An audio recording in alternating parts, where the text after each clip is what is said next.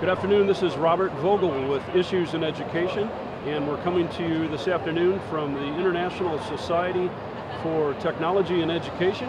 And with us this afternoon is Dr. Lana Israel, and she is the founder and CEO of Muzology. Welcome, and we're glad to have you with us today. Thank you, it's lovely to be here with you. Why don't you give us a little bit of the background of Muzology and what is it and how did it get started? Absolutely. So Muzology is based on the premise that while lots of students struggle with learning and check out of the learning process, these same students know the words to countless pop songs. Well, why is that? That's because music's a natural mnemonic that activates 4 brain regions critical for successful learning: attention, motivation, emotion, and memory.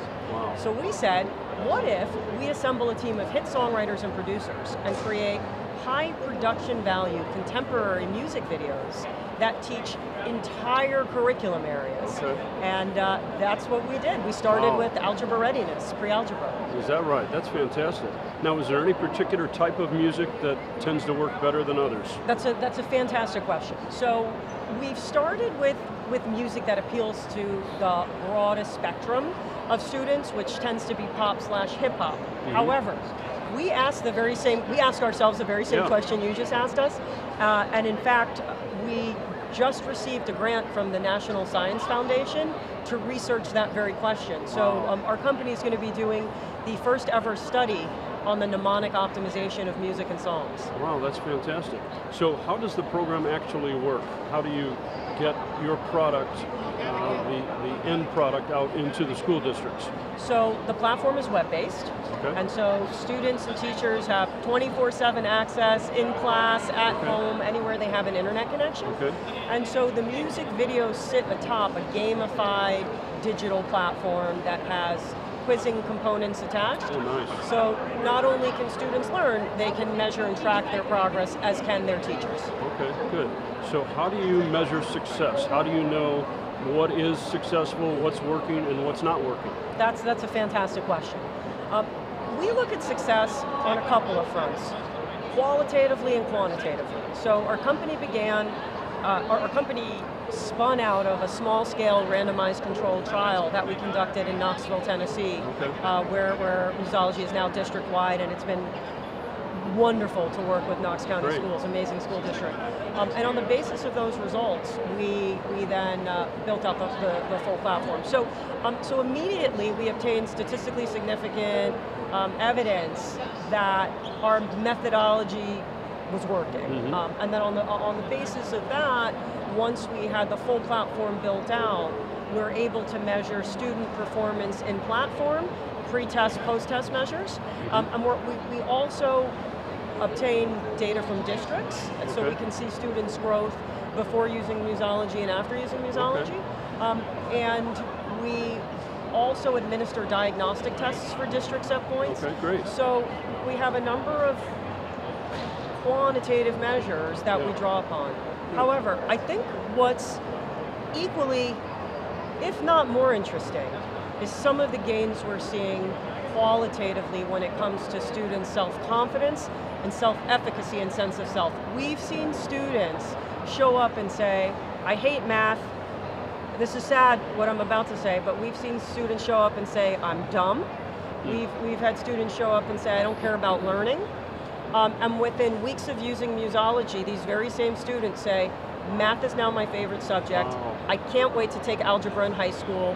And one of my favorite statements from a student, Muzology has not just given me confidence in my ability to do math, it's given me confidence in my ability to do anything. Wow, that's fantastic. So the word you just used that I think is key is confidence, and I was just going to ask you that.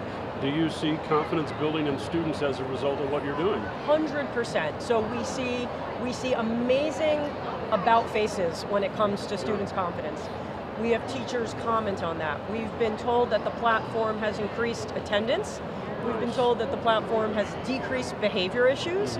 We've had teachers come to us and say, that student over there never talks. I can't get that student to answer a question, to be responsive in class. Since the student started using your platform, he now has a smile on his face. He now participates. He sings along to Muzology songs. So it's been It's been really amazing and rewarding to see those types of gains and measures to your earlier question. So with the confidence, it sounds like comes engagement at all levels, right? Absolutely. Yeah, that's fantastic. Absolutely. You know, it's quite interesting. You sometimes see lack of engagement when students are struggling, and then you also can see lack of engagement when students are advancing and not feeling challenged in a classroom.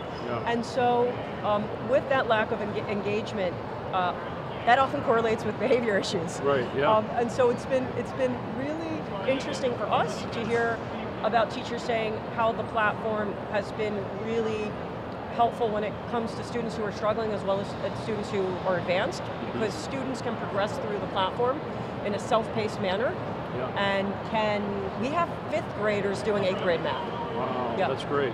So are there some subjects other than math for which Muzology seems to work really well? So we started with math. So right now our current offering just covers math and algebra readiness. However, we intend on building out content modules that cover a wide array of subjects. The methodology certainly transfers. That's fantastic. Are there any particular challenges that teachers face as they begin to implement your program? Are there any speed bumps that they have to navigate along the way?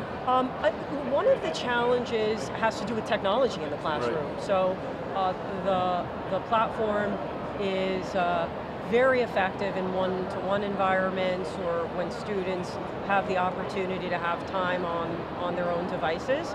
There are workarounds. We have teachers who play Muzology videos for the entire class, and so teachers will introduce new topics by playing a video. They'll use it as a refresher at the class level. They'll work through quizzes in the platform together. But that tends to be, in terms of challenges, something that sometimes, unfortunately, becomes a little bit of an impediment. Right, okay, good. Well, I know you mentioned rap and hip hop. Are there any other musical genres for which you might have a name or two that you could drop and tell us, here's somebody that's been involved, or is your company involved with any other artists of any kind? So the songwriters and producers who have written our music have worked with artists like Justin Bieber, Ariana Grande, Usher, Will Smith, a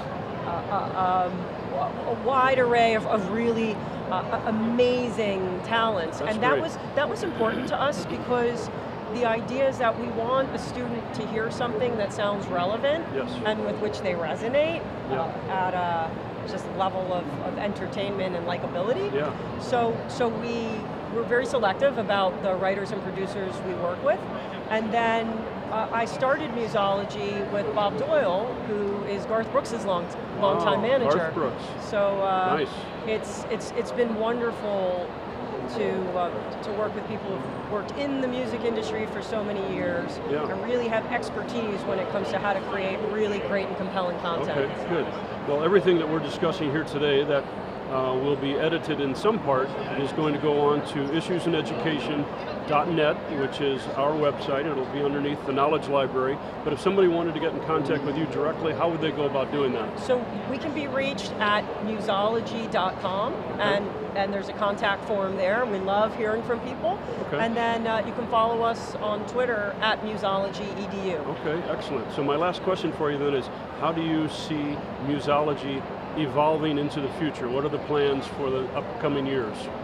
In the next few years, we plan on focusing on scientific optimization of the platform. So as mentioned, the study we're about to conduct, I think will lay out a blueprint for how we create songs that are even more fine-tuned when it comes to being mediums for learning and education. And certainly we plan on expanding out into different subject areas. Okay.